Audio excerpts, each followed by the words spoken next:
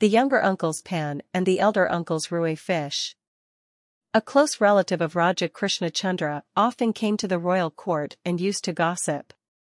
Everyone present at the meeting understood that the man was telling fibs. Yet no one said anything. Because the man is a close relative of the king. Gopal was present at the royal court that day.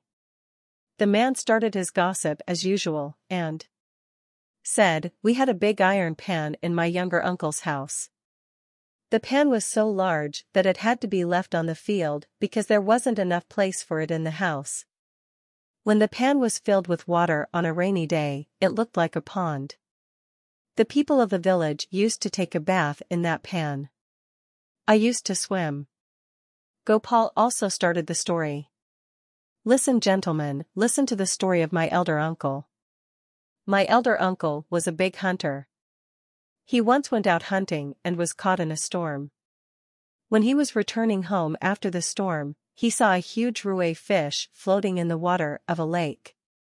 The fish was so big, at least 50 cubits long. Elder uncle threw the spear in his hand, killed the fish, and brought it home. And fried it thoroughly. We, all the villagers, ate that fried fish. What can I say about the taste of the fish? I still have that taste in my mouth." King's relatives understood that Gopal was also telling a fib. He said sarcastically, "Gopal, where did your uncle get such a big fish frying pan?" Gopal immediately replied, "My elder uncle borrowed the pan from your younger uncle." The Raja and everyone present laughed out loud at Gopal's reply.